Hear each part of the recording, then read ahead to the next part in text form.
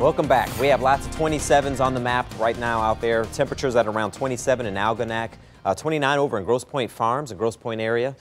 Dearborn Heights at 27 degrees, and looking at Canton at around 24. So it's a cold, chilly start for the day. The winds are fairly calm, so even though we have numbers in the 20s as well as the 30s like for Lapeer, we're still starting off technically above average compared to what we've seen over the last couple of days here. So we're at 27 in Detroit, winds from the southeast at around 3 miles per hour. Winds will kick up just a little bit for the afternoon, but not by much. It is producing almost a non-existent wind chill, and it actually shows where we're headed. Temperatures will continue to start to increase a little bit. We'll be trending milder today, and then we'll have a slight chance of seeing some rain and some snow mixing in. Thinking this is going to be a very slight chance. I do want to mention it because there is a slight opportunity for that, but better likelihood that we'll see some rain going into tonight. Also for your Friday afternoon, especially with the rain picking up, and it could mix with some snow at times.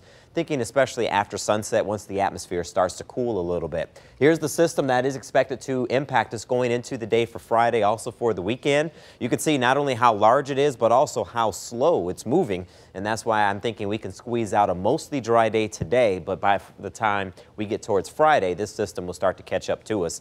Futurecast with a localized look, you'll see that most of the activity stays off towards the north and west. We'll have some peaks of sun. Clouds will gradually be increasing throughout the day, and temperatures are going to climb into the 30s. So for the school day forecast, just a slight chance of seeing some rain, some snow mixing in. Starting off in the 20s, we'll climb to the 30s for today, climbing to a high of around 38, mostly cloudy. The best opportunities or chances for the rain, I believe, arrives on Friday with some snow mixing in. Once we hit Saturday, we'll have some leftovers, about a 40% chance of a wintry mix. And then once we reach Sunday, notice that our numbers stay well above freezing, so any snow that we'll see for the weekend shouldn't cause too many problems.